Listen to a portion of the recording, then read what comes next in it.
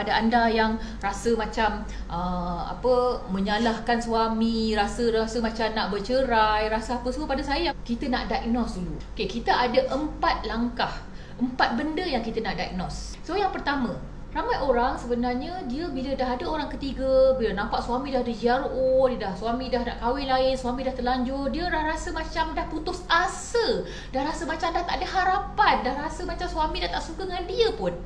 Tapi ramai wanita yang lupa tentang yang pertama ni. Okey, apa sebenarnya yang masih ada? Anda perlu diagnose sebenarnya apa yang masih ada antara anda dan suami anda yang menyebabkan suami anda masih belum menceraikan anda. Bila suami anda belum menceraikan anda, maknanya ada sesuatu lagi yang masih menjadi pengikat antara anda dengan suami anda. Bila ada sesuatu itu yang kita nak, at least nak pegang, maknanya tak adalah hidup anda ni tak ada harapan langsung. Kan? Mesti ada. Kan? So anda start tanya, diagnose diri anda. Apakah yang menjadi penyebab suami anda masih stay bersama dengan anda?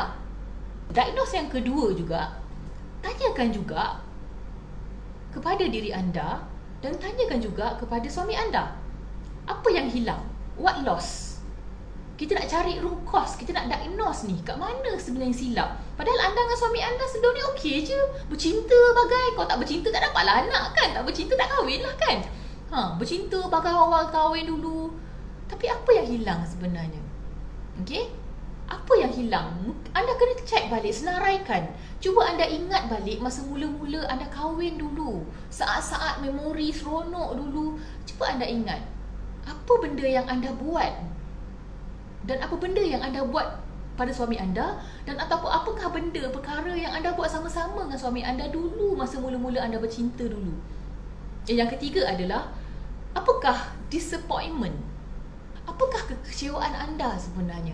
Ada tak harapan-harapan anda yang tak terpenuhi sepanjang perkahwinan anda? Mungkin masa anda kahwin anda ada harapan sebuah perkahwinan tu macam mana.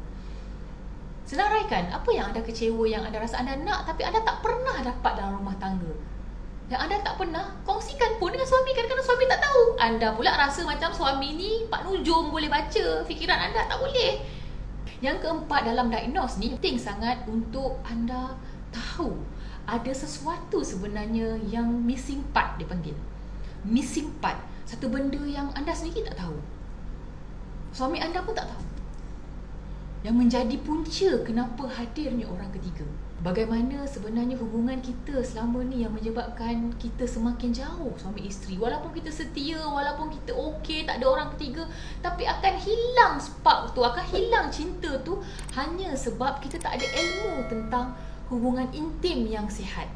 Ramai orang sebenarnya mengamalkan hubungan seksual yang tak sihat, iaitu mengamalkan PO berterusan.